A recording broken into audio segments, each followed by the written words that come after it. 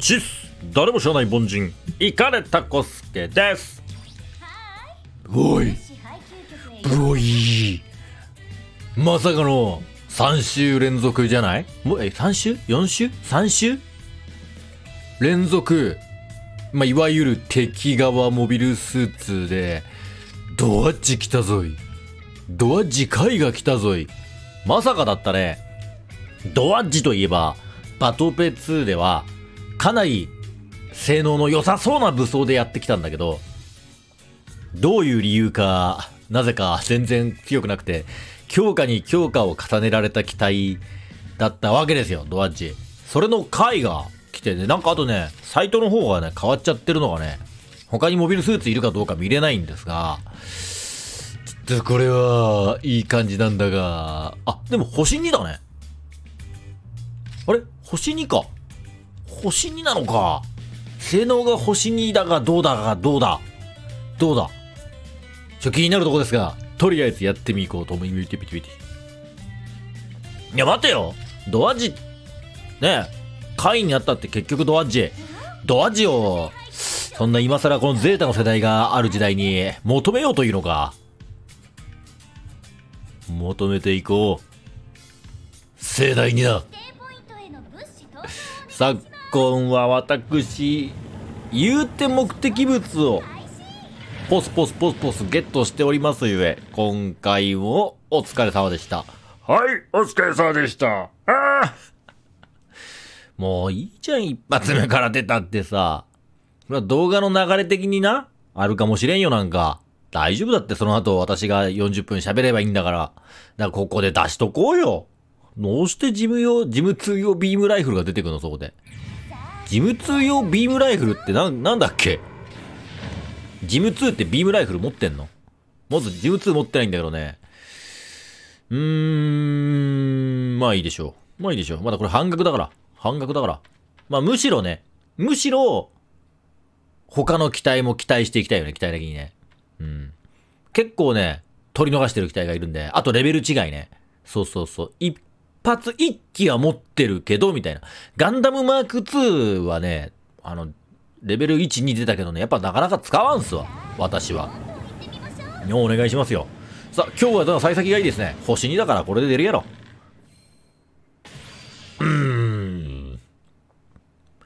珍しいね。まあでも、いいんじゃない？今流れ的には、新武器出てるから、いいんじゃない？属用アイアンネイルだって。見た目は非常にかっこいいですね。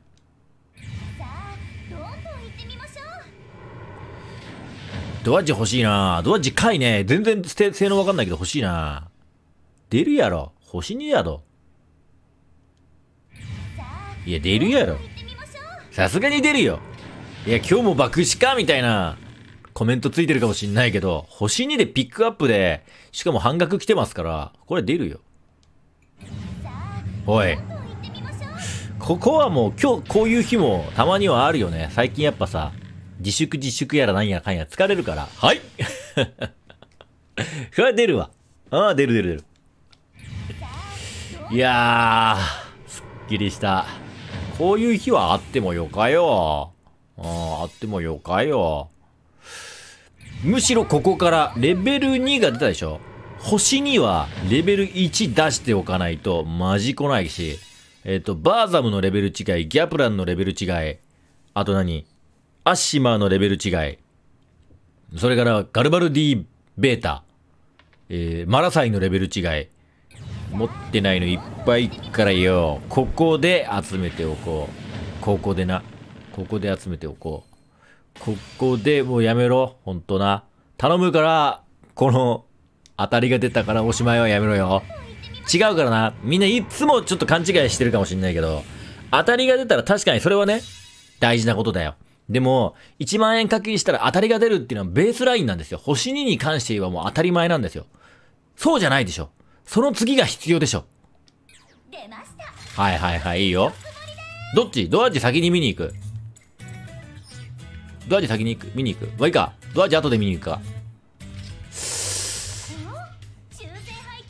せっかくだからな。これ次星2星3物資の抽選確率 1.5 倍で、最後が MS1 つ確定のステップ3までは回せるから。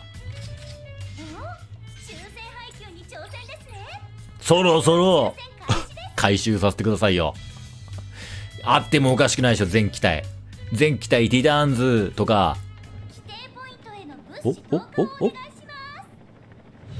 はいはいはいはいはいはいはいはい。今日はたくさん持って帰ろな。まあニューが続いてる、ニューが続いてる。たまにはこういうさ、平穏に満ち満ちたガチャというのもいいじゃないですか。ね、この後出てくれればね。だから本当にあかんからね。星2の当たり1個で1万円課金して万歳ってやってたら死んじゃうからね、そんなの。そんな死んじゃうからね。ここで、おし、来た、これよ、これ来た嬉しい。バーサム使ってたんだよ。バーサム最近結構使ってますんでね。これよ。よしよしよし、今日は神ガチャだ。今日は神ガチャだぞ、おい。これでギャンプラン来るか。はい。微妙にビームライフルとか挟んでくるね。うん。私のテンション山になったり谷になったりしていますね。おじおじ。あ、でもまあさすがですね。今回ちゃんと、予告通り、星2、星3ピックアップが来てるんじゃないですか。おー、いいじゃない、いいじゃない、いいじゃない。ドア次回よ、ビームかな。待って、こんな、いいね、いいね、みたいな感じで、心安らかにガチャしてるの、バトオペ2ガチャ史上初じゃない、タコスケ。ほら。何この幸せなガチャ。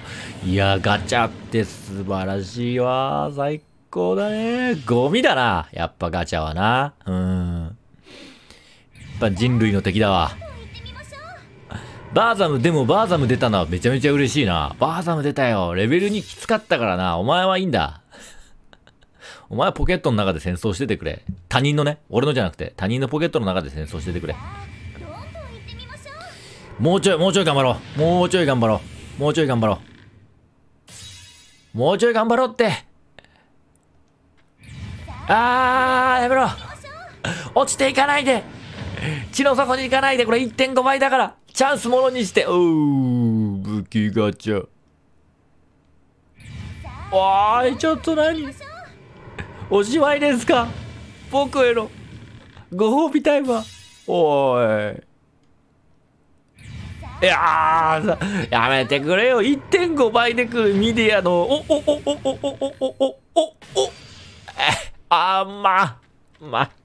マラソン M 使うからね。まあいいか。武器ガチャだったな。でもまあ使う武器が来たからいいよ。いいよって言える男になりましたね、私。そして、これで、今だとなんだろうな、ギャプランかな。アッシマの、もう、アッシマコスト1個下がってるのでもいいけどね。でもやっぱガルバルディベータ持ってないからガルバルディベータじゃね。あと持ってないのないよな。あとなんかある？いや、いるはいると思うんですけどね。さあ、あとそうだよ。ピックアップされてるドア次回レベル1。来てくださいよ。星3は確定。そこにたどり着くまで。なんだ、普通の人のガチャだな。みんなこういう心持ちでいつもガチャ回してんの？こんなに平穏なの？でも待てよ。30連。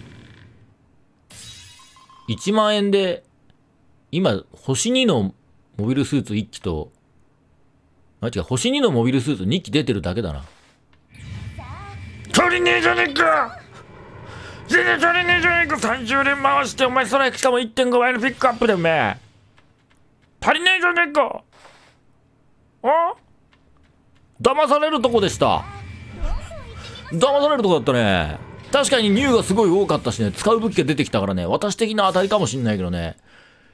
もっとだよ。これあかんで。そう。もうちょい埋めてこ。30回回して星2のモビルスーツニューが2機出たって、それ喜べねえから。なんでお前が、ハイパーハンマーレベル5があんのもう。ニューの武器今日は多いね。いややっとこうよ。ここ待って。その、星3確定とか 1.5 倍に乗せたさ、そういうものをさ、当ててさ、喜ばせられるのはさ、おめえ中学生までだぞ。中学生のガチャまでだ。大人のガチャってのおめえそうじゃねえんだ。よしよしよしよしよしよしよし、レベル違いがドン。レベル違いの武器がいっぱい出てくんだよな。レベル違いの武器がいっぱい出てくんで30連回してんだからさ、なんか来いよ。そうだよな、考えてみたら。ダメだ、脳みそ溶かされてましたね。ピックアップが出たから、あとはなんつうの、おまけみたいなね、星2が出たから、それでよしみたいな心持ちになってましたけども、星3が出たって絶対おかしくないわけですよ。確定以外の星3が出なきゃおかしいわけですよ。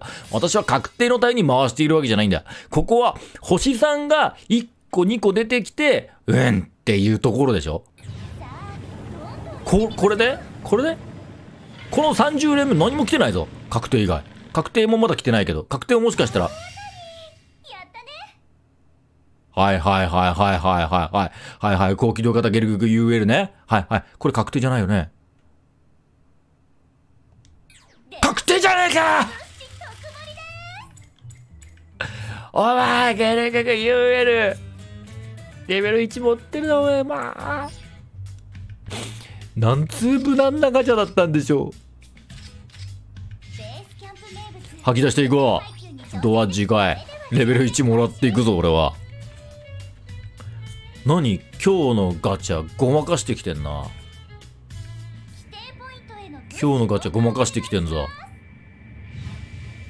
うまい具合にごまかしてきてんぞ。お、ごまかしてきてるよこれね。ごまガチャですよね。30連の大会に今見合った。30連の大会に今見合ったかな。星3確定。星2星3 1.5 倍。はいはいはいはいはい。ここで決めてこ。ここで決めてこ。先週もここで決めたからな。うん、ここでなんか決めてよ。武器が集まっていく。見たこともない高レベルの武器が入っていく。おい。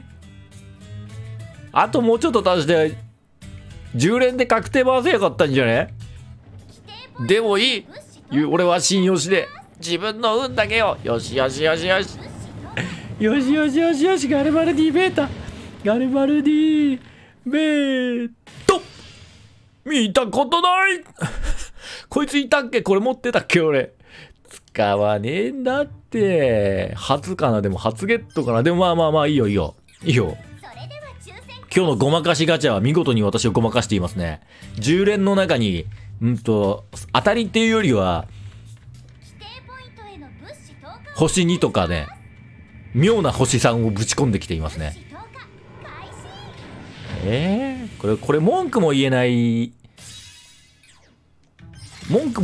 微妙な大人の対応されてる感じがするぞ。まあ出たしな。そう爆死とはちょっと言い切れないんだよね。ピックアップ出てるし、かといってじゃあすごい当たりかっていう。おいくれよ、レベル1くれよ。ピックアップ中に結局1万円ぶっ込んだやん。ああもう音がもう何今日のこの感じ。無難ザ無難。うわー無難だな。何これ。いやもう出たのに文句言うなって話だけどね。30回回す必要あった。いやでもバーサも出たしな。文句言えんわ。さあ見ていこう。今日はなんか上り下りの少ないガチャでしたね。まあそんな日もあらな。獲得順まあまあまあまあとりあえずゲットできました。あ、ジムストライカーかやっぱ持ってなかったのかな。でも乗らんからな。ドワッジかい。あ、汎用だ。もともとのドワッジは強襲だったかな。そしてドワッジをビームカノンレベル2がゲットされましたが、射程が300の威力1890、クールタイムオーバーヒート収束付きのビームガン。ポッキーは兼用で、スプレッドビームにドワッジ海洋ヒートトマホーク。これは威力1680。いまいちじゃない？フィードサーベルより弱いんだけど。クールタイム4秒。これヒットでダウンだったかな。で、頭部バルカンと。マジでドワッジだな。ドワッジってバズーカ持ってたっけね。それがビームカノンになって汎用になった感じ。ステータスは500で、体力多めの、補正値は両方低め。武器補正かな。脚部特殊干渉剤、緊急回避、対爆機構、高性能バランサー、高性能レーダー、排熱効率化、格闘連撃制御、強化アタックレベル3。攻撃力 80%。結構な火力ですね。普通。まあちょっと使ってみっぺ。普通にドワッジだな。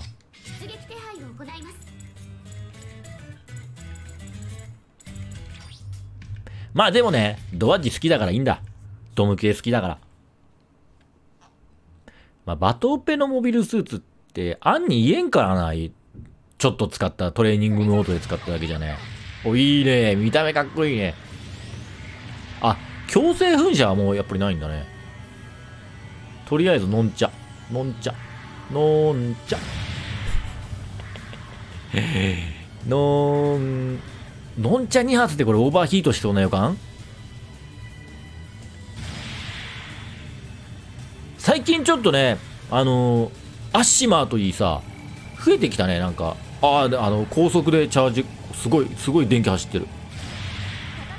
2300。一発オーバーヒートですか？これ、チャージしない方がいいんでは？待てよ、使える武器見てなかったけど、こいつこれ以外も使えんのかな？威力、そんな高くなくない？ねえ、リロードもそんな、速くないしね。これノンチャ、フルチャージ、やっぱりオーバーヒートする。最近こういうの多いですね。モーション一緒。一緒だ。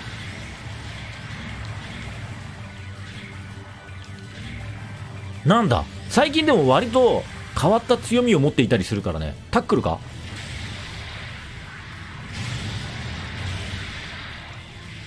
すごい、本当にドワッジだ。本当にドワッジだ。あとまあバルカンがあるか。これがめっちゃ強い。まあ普通だね。本当にドワッジを汎用にした感じですね。そうか。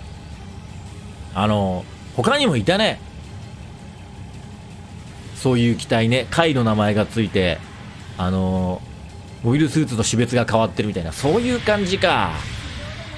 今後もちょっと増えそうなやつだね。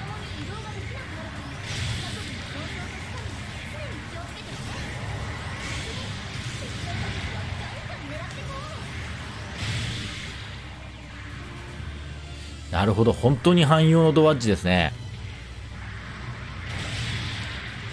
でも強よろけ持ってるから、直打ちでもよろけが取れるから、割といい感じですか。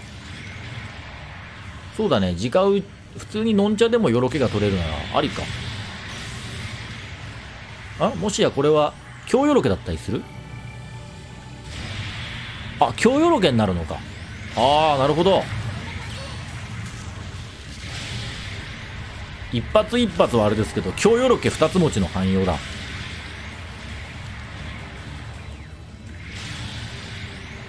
いいね。でも緊急回避もあるから、いいね。これドワッジ使いたかった人にとっては良かったんじゃない？